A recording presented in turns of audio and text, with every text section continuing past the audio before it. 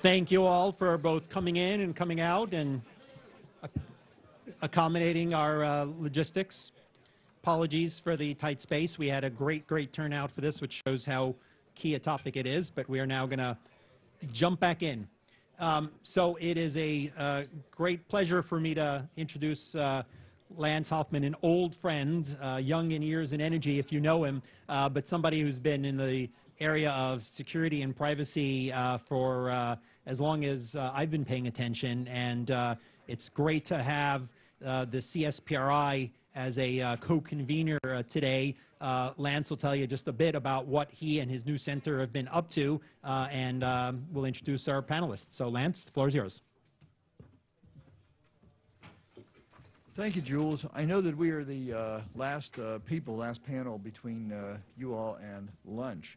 So while I will mention that the Cybersecurity Policy and Research Institute at GW does a lot of very interesting things in privacy and security related to this group, you have some material in your folder. So I won't take a lot of time on it now. Perhaps later in the day, I or my colleague Jessica Pulsipher, who will be here later, can say a few more words about it. But I want to get right to the group now, I think, because I know that we're catching up on some time. This is the panel on data use for consumer services. Our two panelists, first is Jules Cohen. Jules, on my right in the middle there, is the director of Trustworthy Computing Group at Microsoft. He works across the company to develop and implement online privacy and safety policies and solutions. More on him is in the booklet you have, and I'll just make quick introductions for everybody so we can get to it. Ashish Venugopal is a research scientist at Google working on syntax-augmented machine translation. Also, his material is in the book, but what's not in the book is something I got off his website, which I want to use to sort of lead into this. He wrote about statistical machine translation, and you may say, what does this have to do with de-identification and re-identification and that sort of thing? Well, he'll let you know about that, he promises me, but I can't resist reading. He says on his website, statistical machine translation can be reduced to ordering food at your local Chinese restaurant. So since we're all starting to think about food, I see the rolls are already here for those of you who didn't get breakfast. So what does this mean? Well, each item on the menu has a Chinese and an English translation, and within a few minutes you can probably determine the Chinese translation, the Chinese characters for beef or lo mein, by cross-referencing several dishes with these ingredients. So it's reasonably easy to build a dictionary of Chinese characters and their corresponding translations, and possibly even for short phrases like garlic sauce. Now tomorrow you go to a Chinese restaurant and they put up a special dish on the chalkboard in Chinese characters.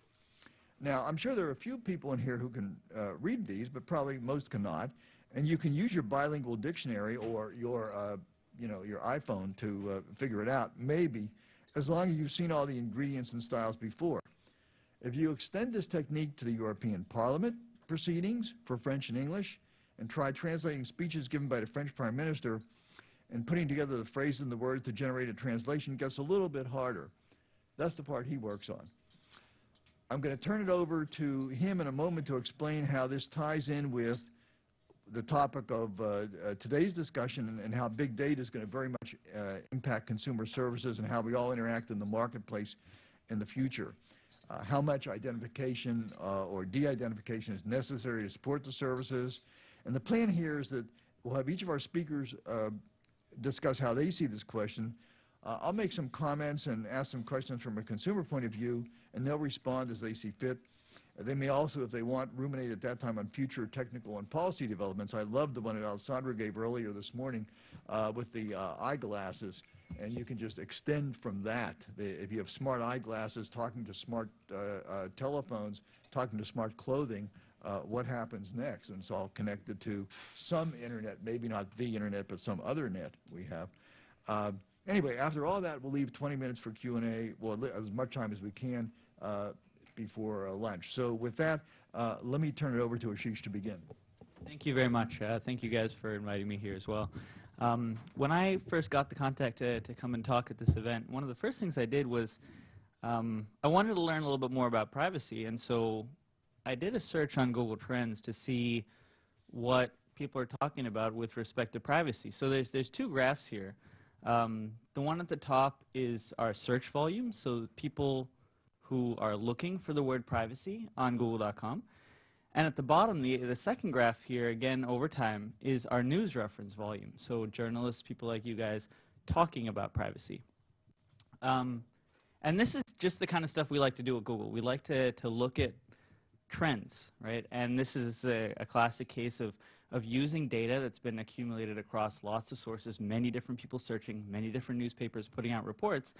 And you see some interesting trends here. And I'm not going to stay on this topic for too long, but I thought it was interesting that the search volume of privacy traffic is actually falling gradually, while the news volume is increasing. Obviously, we don't have enough data here to actually make any statement about why this is happening. But as a person who's really interested in data, and as a person who's new to the privacy community, I thought this was an interesting trend to look at. And so what I'd like to talk about today is data-driven artificial intelligence. And I've put up here a very simple model of what we as data-oriented people think about artificial intelligence. What I have, those blue boxes on the left, you can imagine some kind of data, which is an input data. You have your brain in the middle. You have some kind of output data on the other side, or output data or understanding. And I've given a few examples that are going to kind of be the framework for what I'm talking about today. On the left, we see "Je voudrais une baguette de pain." And that's a French statement that says something to the effect of, "I would like a loaf of bread," right? And so you see this pairing here, a French sentence on one side, a English translation on the other, and that's an example of this kind of data pair. Another data pair would be an acoustic signal, right? Some kind of sound that you hear, and that in your brain gets mapped into, "I'm getting really hungry," as we all are right now. And just to really dig it in a little further, a picture of a nice sumptuous soup, and our brain looks at that and says, "Yeah, that's soup. I know what that is," right? So in each of these three examples, we've taken some kind of data, which is the blue box on the left. Our brains map that into some kind of understanding. And what we are trying to do at Google and in the research community is trying to effectively do that mapping that we're able to do in our compact little brain with thousands of machines and data centers, right? We're way less efficient at it, but this is effectively what we're trying to do. We're trying to perform this mapping. And the case studies I'm going to use today to kind of frame this discussion are Google Translate and Google Voice Actions, which are kind of sitting at two different parts of this data spectrum. So in the first case, Google Translate provides instant translation for over 63 languages, and it's really built using very generic, publicly available data that's just on the web. And we're able to find meaning out of it in the same way as Lance described this Chinese menu model to provide a very valuable user service. And on the other end of this spectrum, we have something like Google Voice Actions, which allows you to just speak into your device and get search, get actions, and get transcription. But the kind of value that it provides is a lot more personal. Google Voice Actions needs to understand my voice. It needs to understand the things that I say. It needs to understand the people that call me to be able to provide a high-value service, as opposed to Google Translate, which simply takes in any text and translates it for you, right? It's not nearly as personal. And so I'm going to talk a little bit about how in both of these two scenarios we have this notion of big data, but sitting at different points in the spectrum. So what is data-driven artificial intelligence when it comes to translation? So we're able to take these sentences in their original language, the blue boxes, and convert them into sentences in the target language, right? And we're able to do this for 63 different languages. You can type something in on translate.google.com, and you'll see it in another language.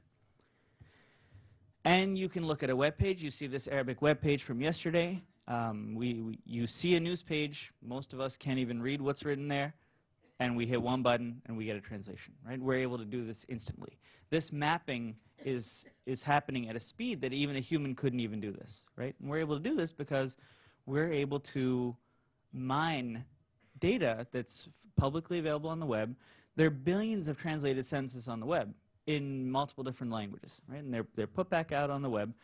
And what our machines do is to pair up these translations that are found across the web and try to understand something from those translations. So in this case, I've given you an example that is from the European Parliament, where these two sentences were translated and put into the Parliament proceedings.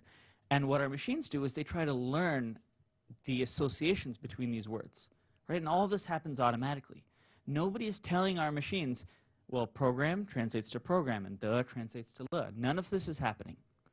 This is all done automatically simply by seeing many, many examples of these translated sentences, right? And that's the crux of how Google Translate works. It's not people entering rules, and it's certainly not people entering rules for 63 different languages, right? So in the past 5 years, we've gone from 3 languages to 63 different languages.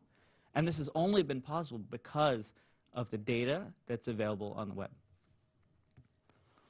And so the model that we use in Google Translate is very much driven on this notion of totally generic, publicly available data. We see lots and lots of these blue boxes, which is the input data, lots and lots of the red boxes, which is the output data, and we're able to build a model that just works great for millions of users, right? And the idea is that the quality that you get out of this is good for everybody, right? And it works, on average, for anything you type in. But does it work well for something specific that you want to translate? Maybe it doesn't work as well, but on average, it works really well. And so this switch of something that works on average to something that works for you is kind of the transition point when I talk about the second application, which is the voice search application. So for voice actions on Android, we allow you to say something like transcribe a message to your friend and say, I'm running late, I'll be home around 9. And you just say that into your phone, transcribes that into text, and you hit send. You can say, listen to the Decemberists. It has to realize that's a band, there's music on your phone, and it's going to start playing that on your phone. You can say, call Pizzeria Venti. Right? It's going to realize that, realize it's a place, and make that action, which is placing the phone call. And the same model is what's driving this process here, where we have sound clips on one side, that's the input data, and the transcription, and following that, the action, is the output data. But this doesn't actually always work so well, right? So you have an example audio clip and say, recognize that thing, and it comes out as call 2 cents. Well, what I actually said was call Vincent. I didn't say call 2 cents. So what I need now is I need this to be personalized to the way I say things, right? And so the question is, how do we take this data-oriented model and adapt it to each user, right, to really add additional value? And so the first step we can take in that process is to go from saying don't just build English models that take English audio and convert them to transcriptions, but let's separate it for American English or Australian English or British English, right? And that gets us one step further. But the real value, the real nuggets of useful information are actually in the content of the speech, right?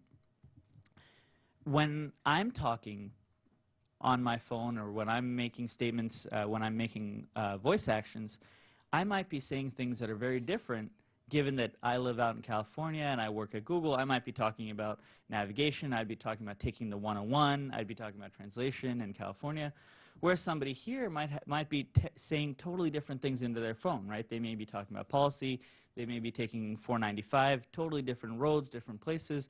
There's different stuff that we each talk about, and for us to really add value in voice actions, we need to be able to make sure that works for you and the things that you talk about. And so we have a different model of how personalized data gets used here. So we use the generic knowledge sources in the same way we use for Translate to build a foundation, right? So in this case, this foundation is simply being able to understand English in general, right? And the word 2 cents is equally likely as Vincent. But for each individual user, we also give them the option to say, this is what I talk about, this is what I want my phone to do, and here's the action I want to take, right? And so when Bob says, I want personalized voice actions to work, Bob gets a little additional model built just for him. And when Vincent does that, Vincent gets an additional model just for him that gets tacked on to the generic model that builds the foundation of the speech recognition system. But Joe, who doesn't want to do that, doesn't need to. Joe's still going to have access to the generic model. And so the idea here is that the generic data, the data that is used to build that foundation, is augmented with the personal data, and that personal data adds personal value to make a really exciting, compelling service just for you. When we take the step towards personal data, we're also at Google, we're very careful about how we bring you to that process, right? So going through that process of turning on personalized voice search is a multi-step process where we're very transparent about what we do. We ask you very explicitly, not in legalese, we say, would you like to turn on personalized recognition on this device? Right? So we tell you what we're going to do. You're going to have to opt in for that experience. And then, and this is something that's really exceptional about the way we view your data, we actually give you full view and control of the data that we collected for you. Right? And at any point, if you say, I don't want this to be collected anymore, you can turn it off, it's deleted, it's gone. It's gone instantly. And so this same model of personalizing your data and providing a more exceptional experience just for you can actually, we thought about taking this back to Translate, right? As a professional translator who often has the same things to translate, maybe there's technical terms of art that you're translating, we want to provide a platform to make it really easy for you to do that. And so we take the same personalized data model where we augment your data with the generic data to actually help you translate better. And so in summary, what the way that we view this data-oriented artificial intelligence and its connection to privacy is we set it up so that there's a generic data that's building a foundation model. It's your private data that adds significant value for you. And we do this while providing transparency, security, and control for each of the users that's getting that exceptional benefit. Thank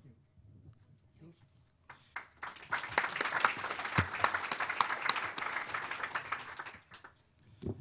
Thanks, guys. And thanks to the Future of Privacy Forum for giving us all the opportunity to participate today. I was thinking about what Alessandro said about all the John Smiths in the world, and this is pretty much the only time I can be in a room with another person named Jules, so it's pretty awesome for me. It's a true statement. There's been a lot of interesting discussion this morning, particularly over here around governance and sort of the context in which this conversation sits. I thought I'd offer up a short example of de-identification from the perspective of Microsoft in one particular substantive area, which is location data, so similar to the way Ashish was talking about the translation stuff, and then come back to the context in which we sort of think about de-identification at Microsoft. So let's talk about location for a minute. A number of applications, websites, and features use location for consumer services. So this is things from providing driving directions or local search results. This is social networking, but it's also things like anti-fraud detection and the like in financial products. And I think anybody who's used their phone and said, where am I? I'd like to find such and such, sort of appreciates the value of the data set and appreciates what it brings to the phones. And the value is somewhat undeniable, even to the skeptics, and I know there are some.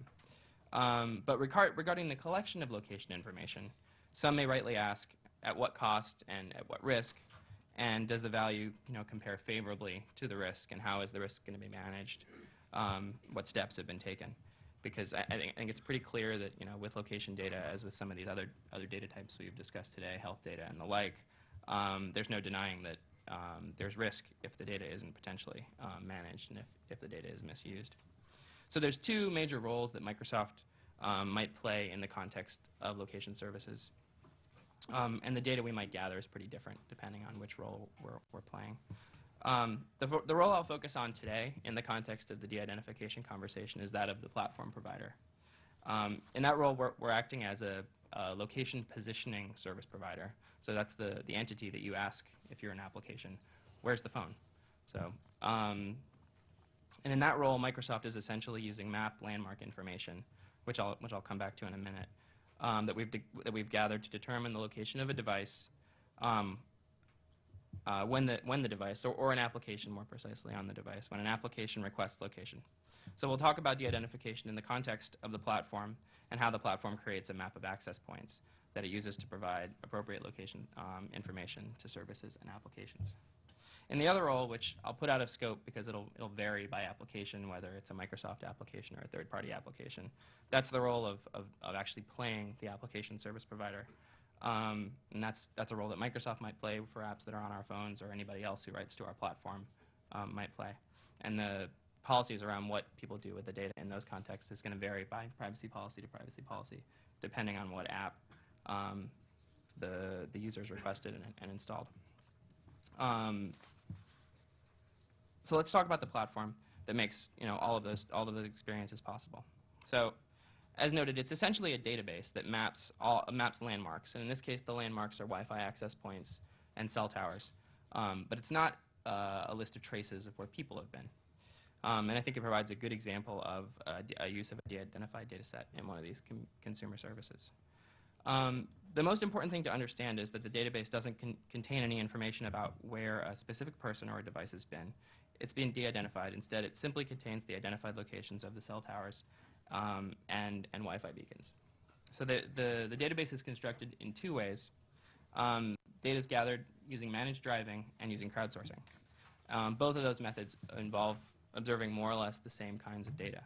So managed driving refers to sending out vehicles equipped with GPS phones and associating the coordinates with observed cell towers and Wi-Fi access points. And that's a pretty important method when a platform is young and it needs a critical mass of data to begin being useful.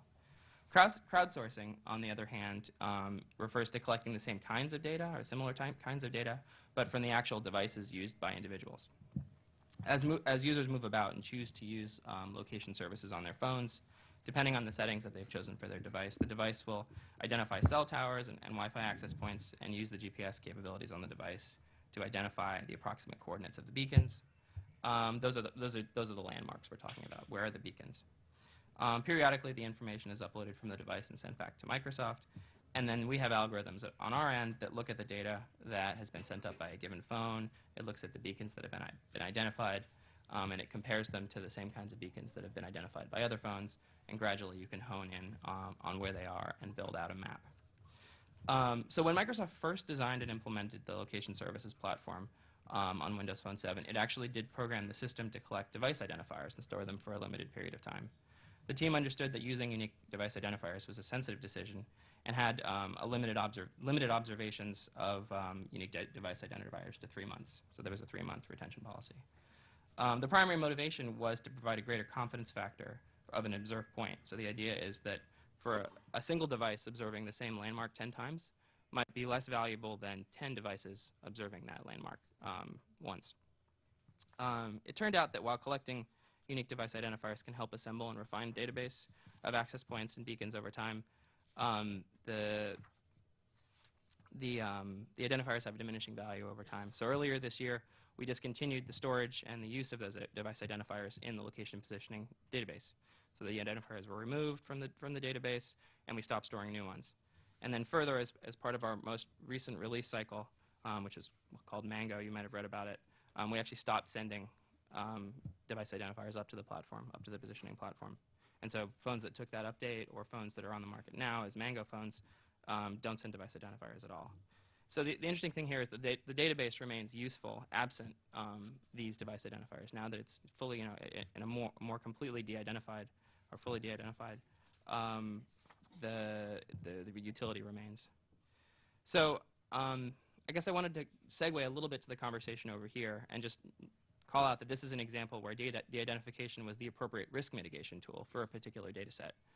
And then if we could step away from the example just a little bit and talk more generally about sort of de-identification in the context of risk mitigation, I think it might be valuable. We view it as a risk mitigation tool. And for any risk mitigation tool like this, I think it's important to think about it in the context of the particular harms and the particular context that you're in, and what policy you're actually trying to carry out. So let's say hypothetically you have a policy which is the goal for some data set is only some people can look at it, and the people that can look at it, they're not actually allowed to know who the data pertains to. So in that case, you have sort of 2 levels of protection. Only some people can look, and those people that have access, let's limit what they can say, what they can read. And so there's a suite, I think, of technical tools that you might actually consider deploying to solve for that kind of case, and they'll depend on your threat model, they'll depend on your context, they'll depend on the use cases, and they might actually span the analog world and the digital world. I don't think there's a bright line here between the two. So, for example, redaction might be a perfectly useful tool depending on your use case and your context. Another might be physical security, locking that file cabinet. Another might be rights management if we think about the technical world. De-identification might play a part here as well. Encryption might play a part there's this whole suite of things that you can use to do data governance that, that accrue to these kinds of ends. And which tools you're going to choose are going to be a function of the scenario, the harms, the use case, et cetera. And you can imagine that for my hypothetical example, the right set of tools might actually putting a sticky note on the folder and saying only these 3 people are allowed to look in here, and taking out your redaction tape and removing the names. And if it's not a particularly sensitive data type, but that's your data governance policy in your corporation or your organization, that might satisfy your need in that particular instance. In that case, you're obviously not eliminating risk, but you're going pretty far down the road of reducing it. It's risk mitigation. I think it's worth thinking about the basket of tools in the context of good data stewardship and compliance, because one of the things that I think is overlooked in here is that it's a basket of tools that can help people who are good actors or well-meaning entities avoid mistakes that they might make without those tools. You might have your set of compliance policies, but absent implementing some of these tool sets, you might have a much harder time achieving compliance. It might be much more difficult to actually do what you want to do. So they're really useful tools in the context of good actors who are trying to, make sure they're doing the right sort of thing. In the context of de-identification and re-identification, I would make the point that others have made, that it's not an absolute. This is not a silver bullet, but I think that the issue here hinges on the economic piece, on the costs. You may find yourself with a data set that you've done a lot of work to de-identify, and that may be sufficient because somebody else looking at that data set isn't going to be able to derive the economic value from it that it would require for them to re-identify it, so it probably will remain de-identified. And in all of these contexts, we have to think about the economics. And I think that you have this spectrum of difficulty to re-identify in this case. The other thing I would note is that this is a conversation about the good actor scenarios, and a lot of the discussion here I sort of interpret as thinking about the bad actor scenarios a little bit. And I guess I would note that clearly this is not a silver bullet in the bad actor scenarios, but we might not want to throw the baby out with the bathwater entirely. So certainly in the bad actor scenarios, economics are going to drive some of those things. And if you've got a scenario where you've made it sufficiently hard to re-identify, I think it's pretty similar to a scenario where all the houses on a block lock their door and one of them doesn't. The economics and the risk and the time and the utility are going to make it such that the burglar is probably going to go after the house whose door is not locked, as opposed to the ones that have locked their doors. And de-identification, depending on the context, may take you there, and you may become the house with the locked door as opposed to the one without. That's going to differ, remarkably based on context and based on the threat model and the policy that you're trying to carry out. So I guess I would just close by saying, we think of de-identification as a good risk mitigation tool that sits among this suite of tools that help reduce risk. But it's certainly not a silver bullet, and it certainly doesn't stand alone in the bad actor scenarios, but it can help a lot in the good actor scenarios.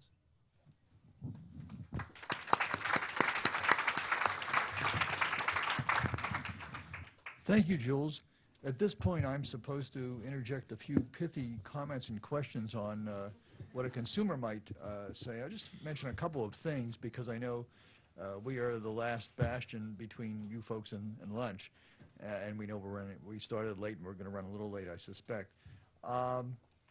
First of all, picking up the discussion at the end of the last session, where in essence is related to risk analysis, as Jules was describing. What problem are we solving, and what are the whole collection of problems we want to solve? We don't want to be in the position of the drunk looking for his keys under the lamppost because that's where the light is, even though he dropped his keys half a block down the street. And we have to be careful of what problem we're solving. On Ashish's comments about, okay, if you come to us and say, okay, I don't like it, get rid of my data, you'll get rid of my data, that is terrific. I think that's great. Except you have to think about down the road in federated systems where maybe Google hasn't done it in this case, but other actors could give the data, could be sharing it for perfectly good reasons, and then even though the data is destroyed at that point, other actors already have it. And what are they going to do with it? Is the data tagged somehow so you can get it back, so you can say, hey, reel it back in or not? Interesting policy and technical questions here. especially when you start running these things on smartphones. So you have all these apps provided from different app providers, and some of them are more reliable and more reliable than others. I worry about one bad actor with data sullying all of the issues here. Finally, Jules mentioned something about the economics. I hear this more and more and more. The economic incentives are just not aligned right now. Alessandra has done a lot of work on this, and we are just starting in the computer security community to get a sense of, well, what is security, and is it a public good, as Fred Schneider has said, for example, and Deirdre Mulligan. What is going on here? We don't know. We're in an unusual situation. So let me ask if either of my colleagues here on the panel wants to, one more thing before I turn it over to them. I want to introduce you all. In the back of the room, my colleague Jessica Pulsford just walked in. Jessica, if you can wave, because she'll be answering the questions I glisséed over at the beginning about CSPRI, because I wanted to give as much time to this panel as we can. I will be back hopefully later, but I've got to leave. I can't join you for lunch, so Jessica will be warming my seat over there and can be talking to you if you want to ask more about CSPRI, and I hope to come back for the event at the end of the day. Having said that, let me go to my colleagues here and see if either have any reactions, especially on the, giving up the data and getting it back and all that. I mean, I think that's exactly where it pays off to be very clear about what you're going to do with the consumer's data, and I think being very simple and clear about where that data is going to be and not go is important, and that's what's going to build trust for a consumer. I think that the interesting thing here is that there's this risk-reward balance in all these conversations, and as we move forward and enter a world where everything is a sensor in some sense, your car is a computer, your phone is a computer, your scales are a computer, your MP3 player, your iPod, all these devices are computers, and they all begin to have this ability to exchange data. You end up in a place where we're going to have interesting ways to think here carefully about what the risk-reward return on the investment of sharing your data is as a consumer. I'll come up to the microphone. So let me ask you guys a question, because clearly nobody has opted into to this data sharing. Nobody has said, use my blog posts to translate. Nobody has said, use my Wi-Fi router to build this service. And so there are critics in a lot of the data debate who are saying, well, yeah, that's good, but people should choose if they want that to happen. Could these services exist on, let's assume somehow some 2% of the audience, 10%, 20%, some percent of the audience somehow thought it was an interesting idea when they turned on their phone. They said, well, I want to improve the state of location services, or I like the fact that this should exist. I don't know what percentage that would be, but it clearly wouldn't be 99.9% or whatever is in there today.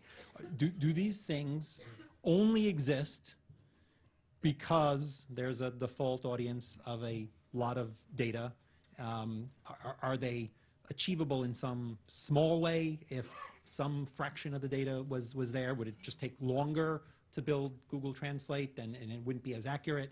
Could you sort of opine? Because a lot of the debate around this, partly kicked off by some of the, surprise when people have sort of learned that these services exist and how it works. It has been, well, I didn't know this was happening, or I should have had a choice. And increasingly, the question isn't, can it be identified? It's, people should expressly choose. So one of the reasons this was an interesting transition panel for us to sort of the marketing was, is there debate at all here in the room or here on the panel or in the advocacy community that these sorts of things should only be on an opt-in basis? When Google started allowing opt-out of the location services, I said, of course, this is a perfect example, but there were folks in the Twitterverse who said, no, opt-in. The answer is always opt-in. Do these not exist? Do these services not exist if they have to be opt-in, or is it? Can we word the opt-in better? And is it just a matter of making it enticing enough so people appreciate the value? Well, welcome your thoughts. Why don't you go ahead first? Well, thank you very much. Because the answer to this solves all privacy for the rest of the day. Right. Well, and then we can have lunch. It's a good question, Jules, because I don't have the background of the math, so I can't tell you definitively like this could not be done or this could be done with a smaller data set. I think that with respect to observing the Wi-Fi data points, you have this interesting experience where you try to balance the utility and minimize the privacy risk. So in the case of the data elements that are being collected when you drive around from looking at Wi-Fi access points, we're talking about MAC addresses, we're talking about signal strength, we're talking about is it a G router or an N router. We're not talking about any of the data that's actually crossing those things. We're not talking about the names of the networks. We don't know it's called Bob's Family's Wi-Fi. None of that stuff is collected. There is an opt-out from our stuff as well. So I think the debate we're all having here at this point is, given the obvious utility of this kind of a service, is the trade-off appropriate? And I think that's the conversation for the room. Let me pick that up and also get ready to throw it out to the audience here on that or other questions, because the question is, can it be monetized, and if so, how? What's it worth? That's apropos of my comment about the economics. We just don't know. We're just starting to investigate the economics of this stuff. We don't know. But I'd be interested in the crowd wisdom, and there's a lot of wisdom in this room, and either comments or questions on that or other things. You, sir. The United States Supreme Court recently heard oral arguments regarding the ability of federal government prosecutors to put tracking devices underneath automobiles without a warrant. And there was a moment of hesitation on the part of the government when one of the justices said, does that mean you could put tracking devices on the undersides of the automobiles of Supreme Court justices in the United States? The ultimate answer was yes. Now, what if these tracking devices and what if the internet facilities and all the rest are out there? There's nothing that I know of to prevent a non-governmental prosecutor, some Google person, from finding the frequency of those tracking devices. Probably takes some time, but you could do it. Are we over the point where there's any hope of stopping what you're discussing? If the Supreme Court justices determine that they could be tracked, then what does the internet matter in terms of protection? Let me try to answer that. I know we've got a room full of, well, let me think, I think I know the answer. Let me get a show of hands. How many people in this room are attorneys? Put up your hand, please. Okay, about half at least, okay? So you have a good context. I know that's why you asked it that way, but I think of it a different way. I'm a computer scientist. I just play an attorney on TV. As a computer scientist, I look at the system and say, what's in the hardware? Look at the supply chain. What's there to begin with? Maybe everything is already wired and we just don't know it. And what does that mean? So I don't know, I just want to raise that out because there's more than one dimension. There's the legal and administrative dimension, also the technical dimension, and all these disciplines have to come together. There's no one discipline that can solve these problems. But I think just to also get back to Jules's question about the data that's found on the internet, I think the part of the problem in the example that you brought up and part of the solution on the web is again making things very simple, right? Making it very clear what's happened, making it very clear that when you provide an option to a user, that user knows what he's doing, right? The web fundamentally is a publishing medium with very clear controls in most cases about what you're publishing, right? So if you don't want Google to even look at your web page, that's very easy to do on the web. And I think that's what contrasts to your example when you're talking about a sophisticated piece of hardware that we don't know where it even got made. The web, in contrast, seems to be a much simpler problem that can be solved with much simpler solutions. Jules? I was just going to say that I think that there is this interesting transition. I mean, to Ashis's point, the web is a bit better known than this transition to what some people call the Internet of Things. And as every device becomes, web connected in some sense, there's a different conversation because it's harder to give notice. It's harder to do some of the things you can do on the web. So I think just to answer your question, the folks on this panel have sort of maybe conceded the Supreme Court's point, because what's interesting about the Supreme Court is they're talking about data that is public. It's in the public domain, but no one disagrees the cops could eyeball you. But because of the ubiquity, suddenly public wasn't just public anymore. There was a desire to deal with at least the government. And here you've got folks who are saying, they're not saying, this is all public data. What are you talking to me? It's public data. It's stuff that's being beamed into the street in the case of your Wi-Fi router, or it's stuff that you posted. But no one here is saying, so therefore it doesn't matter, right? They're saying, well, it's public, but no, we want to let you turn it off. And so the question is, in this much more, robust. But this is sort of the easy answer to that very, very, very hard question. Does it warrant a subpoena? And I think it's the in-between questions where there's a lot of public data that we want out there, but is something, do we want to somehow deal with the fact that it's not a bright line, just like it's not personal, non-personal, maybe public and public used in some very different context in some way people might not like, does not need any greater protections. I think that's really the interesting thing to that Supreme Court case for the rest of us who maybe aren't worried solely about the government civil liberty implications, but are saying, well, what does it mean to have something public, but yet somehow you should do something to protect it? Is it secondary use? Is it, what is the exact analysis that we need? So, Well, theoretically, Google could scan every court record in every public court facility in every city and town and county in the United States. It's just a matter of person power. You hire some people and they do it. Could we do that and have that put on the web once it's public in a courtroom? The only limitation now is physical. So hire 1,000 Googlers, send them all over the United States, in a week we'll have all the courts online. Is that okay? yeah, well, I think that's sort of Harlan's point. There is a lot of data that we want online, already is online. How do we deal with getting the good that, I need to have your mortgage. Sorry, I know how much you paid for your house, but I need that out there. So how do we deal with this new challenging issue? So anyway, I don't want to. Other questions? Let's see, somebody who hasn't asked before. I don't know if you asked before or not, but ask again. Asked before, so somebody else should go. Well, he did too, so I know him. Anyway, all right, go ahead. Speaking of tracking, behavioral tracking, web advertising is a very hot topic in this discipline. On search and on browser. A bunch of the discussion has been about permissioning, informed consent, opt-in, opt-out.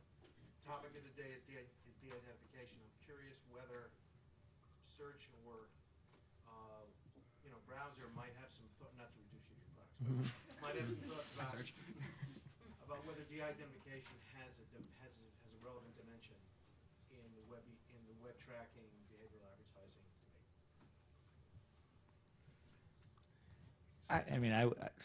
My expertise is certainly not in the search side of things, but I'm quite confident that, especially when it comes to things that are that sensitive, that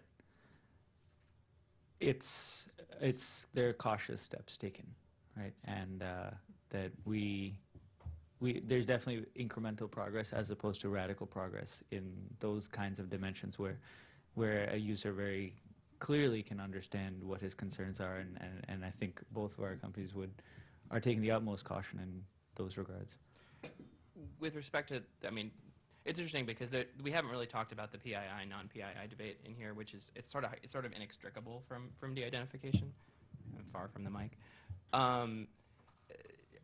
Certainly, there's a lot of behavioral profiling that goes on, or behavioral targeting that goes on without traditional PII, and you have this whole spectrum of, is that de-identified, is that not de-identified? The room can debate that. The browser in particular, our browser in particular, has a number of ways a number of privacy features in there to help people who want to make proactive privacy decisions make them. There's the tracking protection feature. There's a few things in there that impact this space. And we'll talk more about that in the panel after lunch.